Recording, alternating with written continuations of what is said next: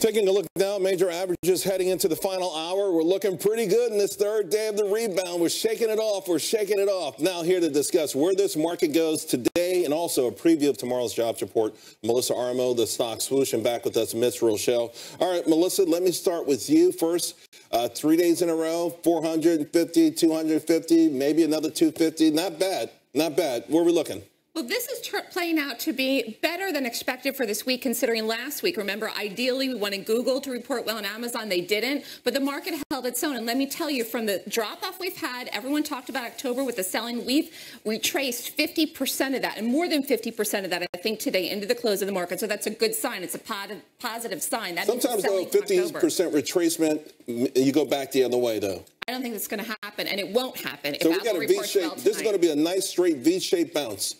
That doesn't bother me. That doesn't bother me at all. I don't think it bothers anyone if you're in the market, but it's just it's good news to hear. So essentially, Mitch, in about 2 or 3 weeks, we'll forget October ever existed. I think maybe by tomorrow, well, certainly on Tuesday, people are going to forget that October existed from a market perspective. You think the midterms are that important? I think the midterms are very important. I think businesses care about it. I think even the Main Street investor cares about the midterms because tax reform was an important thing to drive this economy forward. And so let me throw a couple scenarios at you then. Dems win the House, GOP keeps the Senate. What does it do for the market? I think gridlock is probably, as crazy as it sounds, okay for the market because that would create status quo. However, if there's a lot of uncertainty around the presidency and a lot of investigation, that could create a lot of anxiety.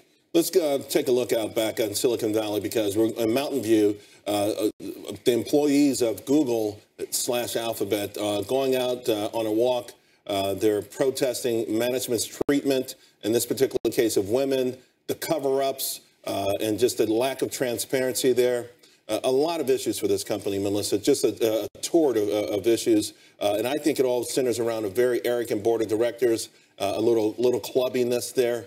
What does that mean for the company and the stock? You just mentioned they had a miss already. They had a miss, and I talked about it last week as well because Google was a one to watch because if it reported well, it would have been an immediate buy, but they didn't. Google has dragged itself ever since July. This does not look as good as Amazon looked. This did not make new highs when the Dow made new highs like Amazon did. It certainly doesn't look anywhere near as good as Apple, and Apple is near the highs no matter how it reports tonight. Apple is one of the strongest stocks in the market. Google has some troubles. I don't know what all of those troubles are, internal or otherwise, but just looking at the stock, you can tell that the stock has had troubles. Here's my thesis, Mitch. I watched Amazon report. When the conference call began, the stock dropped $5 as they talked about how badly they were going to do, how much money they had to spend.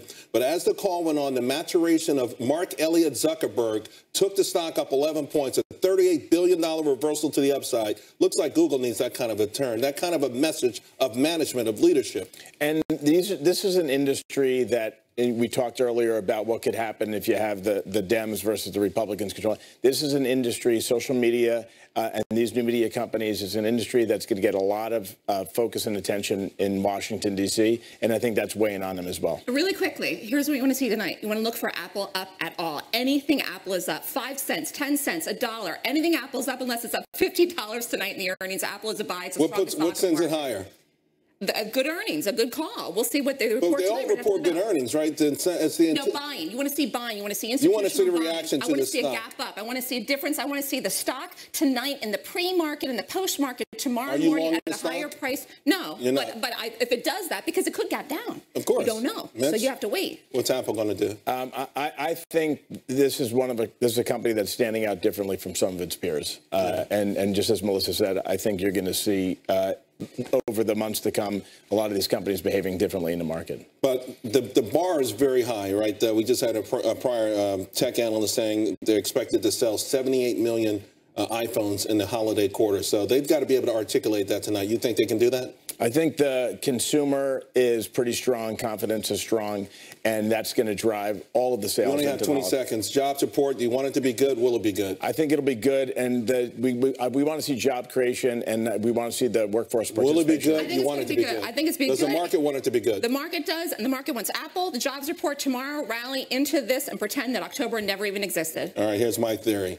Apple, the most inexpensive stock in the entire market. If it goes up or goes down, I think you want to chase it no matter what. And we're going to blow away those job numbers tomorrow. Thank you, Mitch. Thank you, Melissa. All right, Liz, again, the CP effect.